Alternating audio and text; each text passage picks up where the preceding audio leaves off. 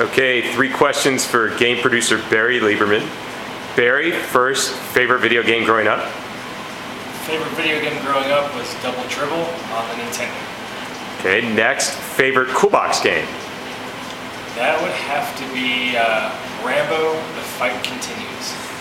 Next, if you had a choice between working here 24 straight hours on a project, a real grueling project, or helping your grandmother out of the tub, which would you choose? I'd have to be working here for 24 straight hours. Now I'm going to have to struggle with that visual in my head for the rest of the day. Thanks. And a bonus question for you. You have a very lovely picture of you and your wife, Tressie, and it's up against your monitor, slouching, it's not in a frame. Do you want to explain to Tressie why that is? I guess I'm going to have to now. There's not a great reason, but the one I'm going to go with is that